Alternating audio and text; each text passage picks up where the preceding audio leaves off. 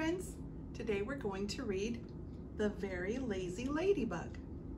This is the front cover.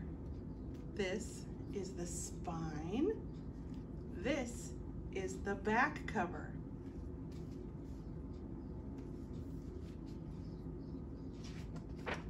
And this is the title page. The Very Lazy Ladybug. This is the story of a very lazy ladybug. She liked to sleep all day and all night. Because she slept all day and all night, this lazy ladybug didn't know how to fly. One day, the lazy ladybug wanted to sleep somewhere else, but what could she do if she couldn't fly? Then the ladybug had a very good idea. When a kangaroo bounded by, she hopped into her pouch, but the kangaroo liked to jump. "I can't sleep in here," cried the lazy ladybug. "It's too bumpy."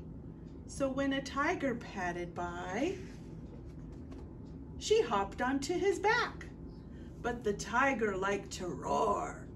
"I can't sleep here," said the lazy ladybug. "It's too noisy." So when a crocodile swam by, she hopped onto his tail. But the crocodile liked to swish his tail in the water. "I can't sleep here," said the lazy ladybug.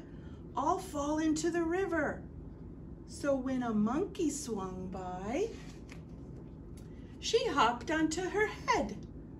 But the monkey liked to swing from branch to branch.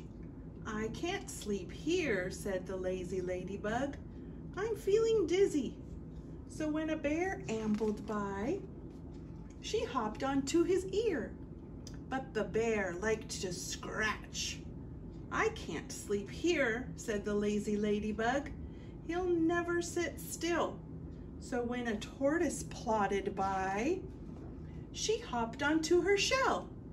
But the tortoise liked to snooze in the sun.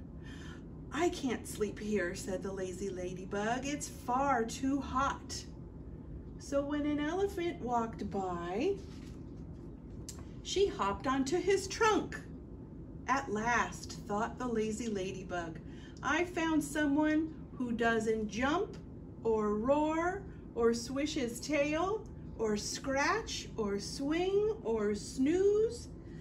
But at that very moment, the elephant sneezed. Achoo!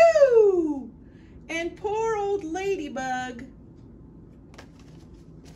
had to fly at last. The end.